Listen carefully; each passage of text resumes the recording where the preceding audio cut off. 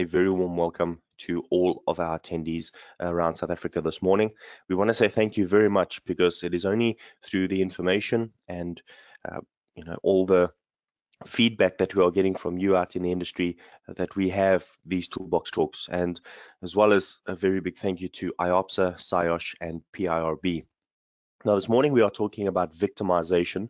It's a question that came up not in terms of the word victimization, but a few questions that came up around discrimination in the workplace, which largely moves to an HR point of view, where we let them handle it from that side, or a labor law perspective. However, the OSH Act does mention victimization, though, specifically as an issue in the workplace. So we're going to take a look at the law.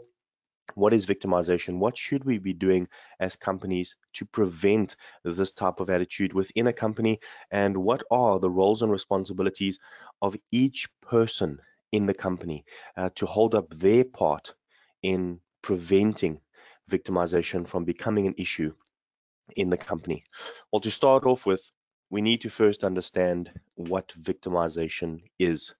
Now, according to labor lawyers, the term victimization does not reference in any labor law. So this is very difficult because when we go to a court because of some sort of dispute in a company, victimization is not covered under legislation. However, the definition of victimization is covered under various other forms of wording or legal jargon that you will find out in the basic conditions of employment, as well as your basic ethics or privacy policies that you have within normal statutes of South Africa. And that definition is the act of singling someone out for cruel or unjust treatment. Victimization then is the process of being victimized yourself or becoming a victim. So what does this actually mean? How does this fit into a workplace, and why does it have anything to do with occupational health and safety? So you might be asking, well, this term is very broad. What does it actually mean? What does it mean for you as a plumber? If you're an employee, how do you feel about this? If you're an employer, how do you feel about this? And have you ever had victimization or the terminology unfair treatment happen to you in the workplace when it comes to do with something in occupational health and safety? As we mentioned, the OSH Act does cover this word or this type of definition of somebody being treated unjustly in terms of obeying the law or not obeying a direct command from a company because it goes against what the law says. There are two parts to Section 26 of the OSH Act, where it states very clearly victimization forbidden. So that is the subheading of Section 26. Victimization is forbidden. Now, instead of reading the entire section, Section 1 basically says that a person cannot be unfairly treated if they have complied with a lawful prohibition. Sorry, this is in terms of somebody not doing something because they've been told that they are prohibited from doing that.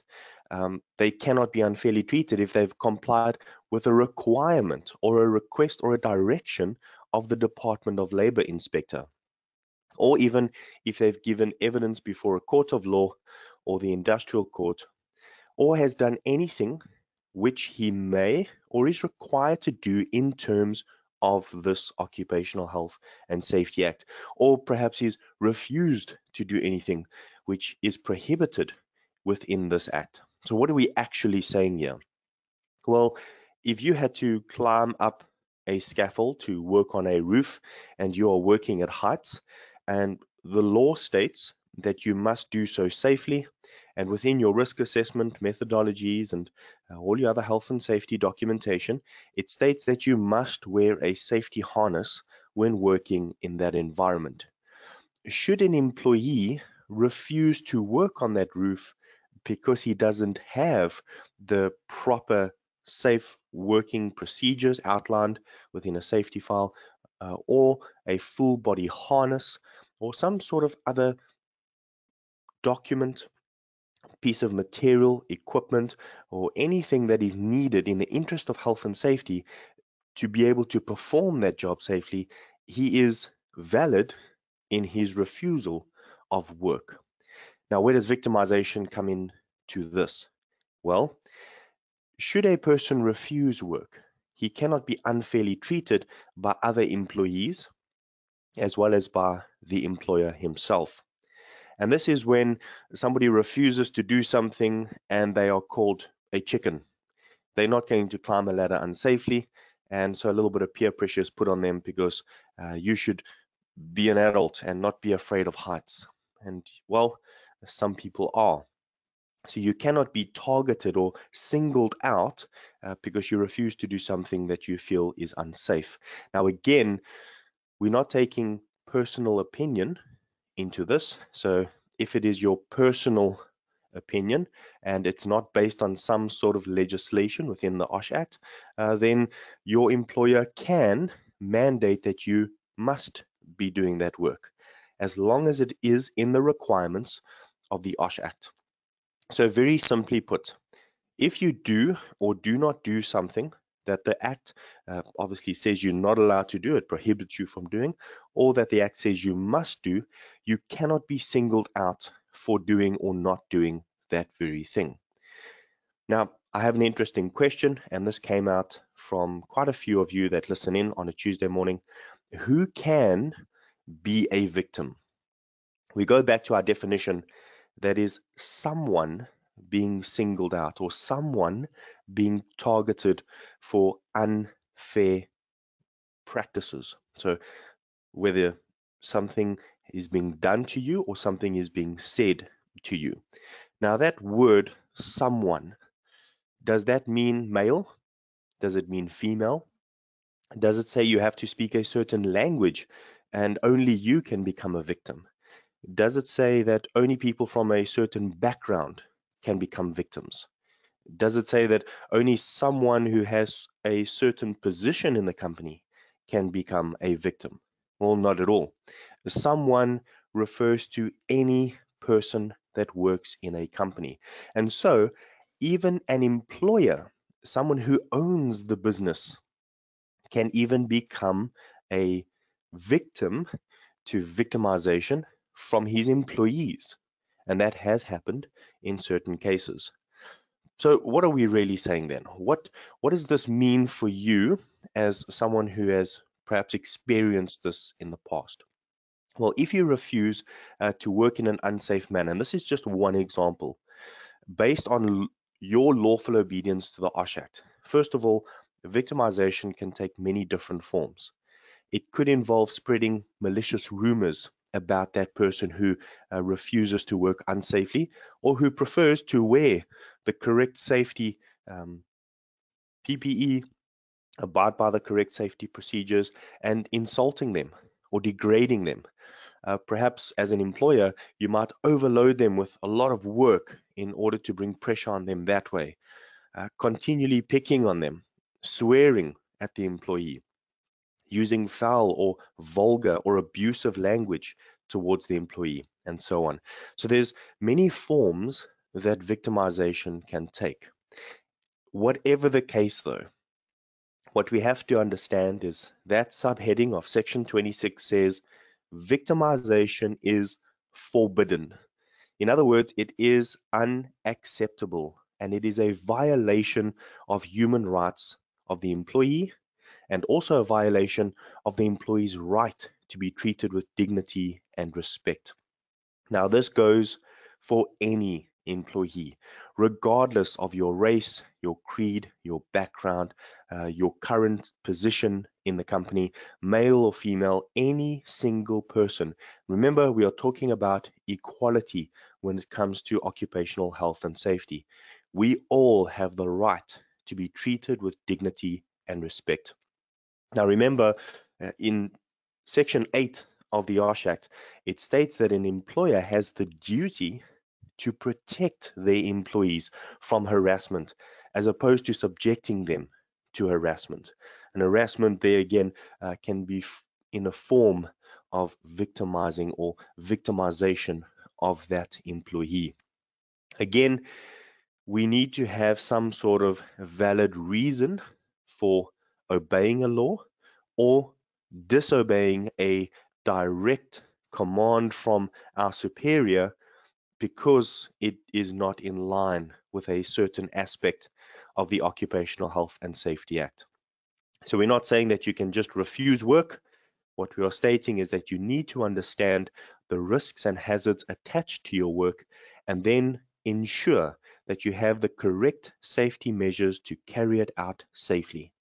If that is in place, well, then there's no need to refuse work.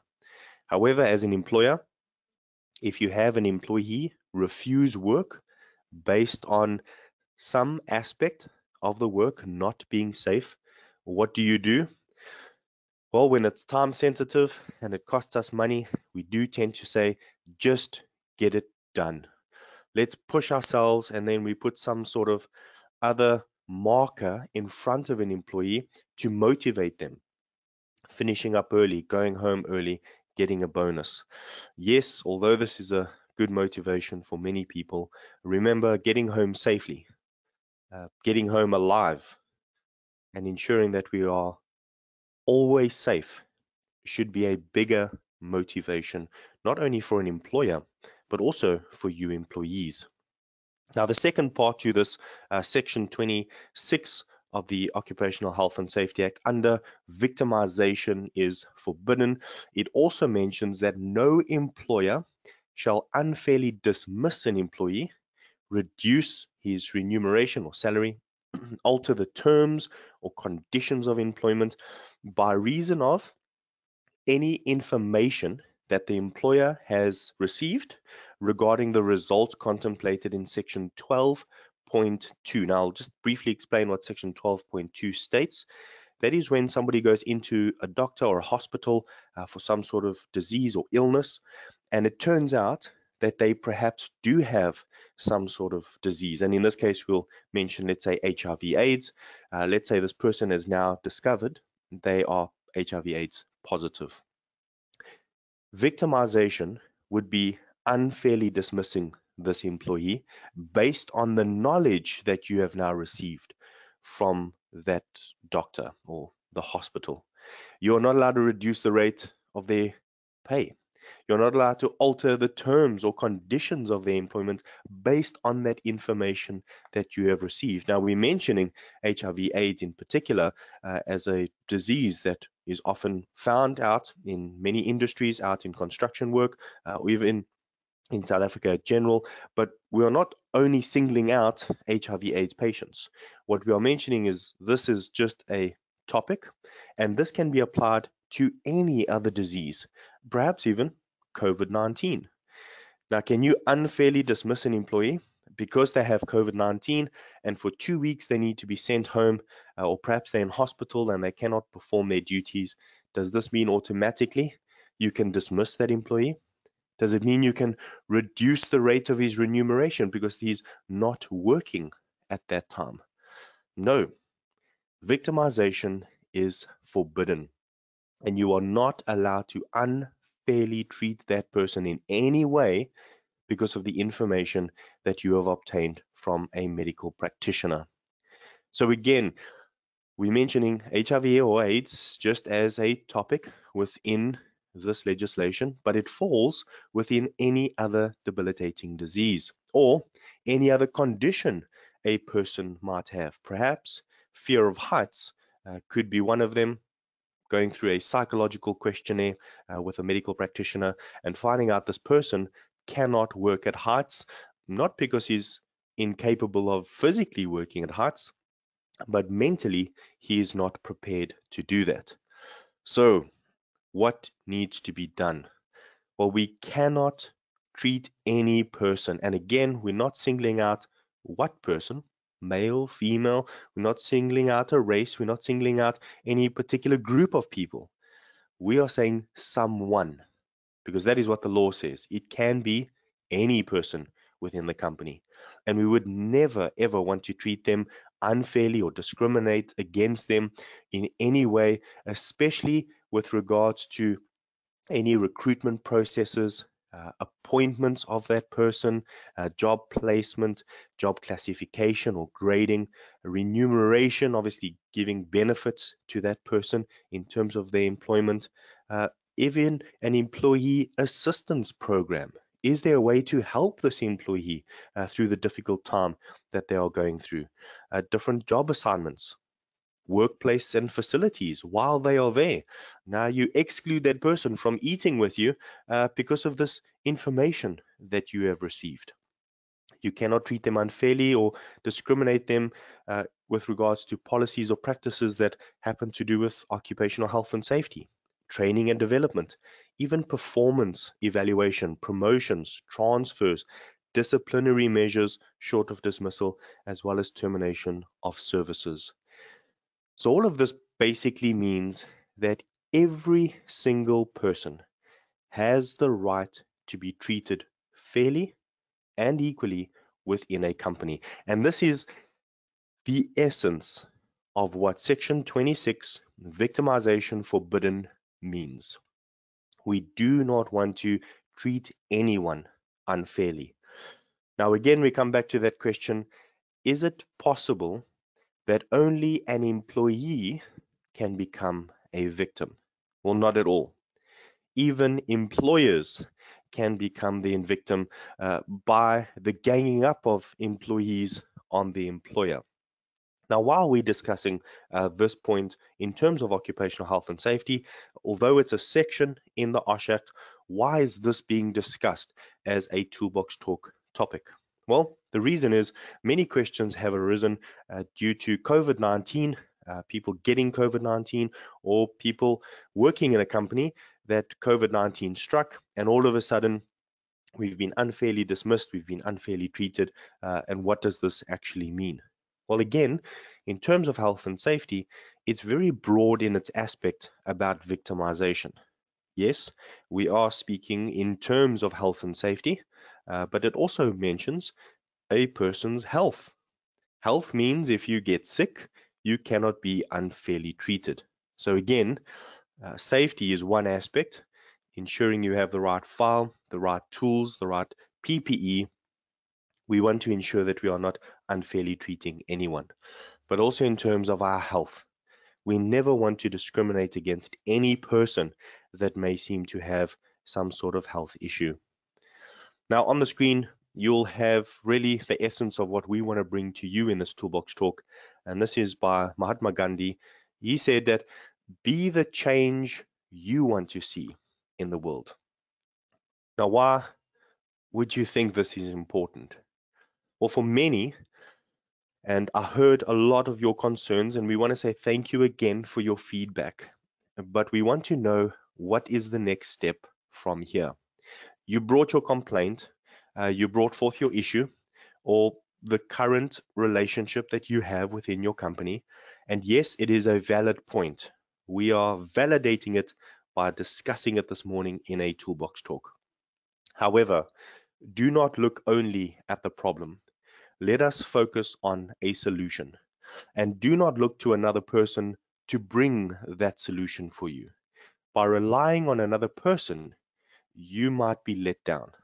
We never want to put our happiness or our health and safety in the hands of another person. Take charge of that yourself. Is there something you can do? Can you be the change that you want to see in the world? If you want to be treated fairly, then treat others fairly. If you do not want to be discriminated against, do not discriminate others, no matter their position, even if it is your employer.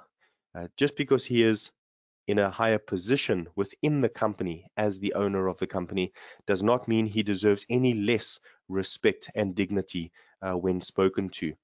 And employers, regardless of what position any employee holds within the company, from your most general laborers to your middle management, to your upper management, each one of them deserves the same respect and fair treatment that any human being should be given. So again, let us just remind you that we hope you become the change you want to see in the world, and start with your own health and safety. So thank you very much for listening to us this morning on this Toolbox Talk. We do have a couple of reminders for you. Introducing the Man in the Van podcast. So this is something that is brought to you every Monday at 8 a.m. These new episodes are going to be found on maninthevan.co.za, Apple Podcasts, Player FM, Iono FM, Spotify, Pocket Casts, or on the new app Plumber. What is Man in the Van? Well, it is education through conversation. So take a look at some of the plumbing news, education, and more. Tune in anytime to these podcasts and make sure that you do not miss the episodes every Monday at 8 a.m. And since it's a conversation, why not get in touch and share how you feel about things in the industry and what is affecting you so that we can really handle these deeper issues that you might be facing.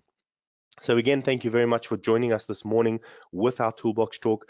We look forward to any questions that you might have and want to remind you about the hazardous substance cement PPE discussion, MSDS's health and safety files all around cement and why we look at it as a hazardous chemical substance when working with it. Is it a hazardous chemical substance? How do we actually view cement? Well, tune in next week, Tuesday at 7 a.m. for this discussion.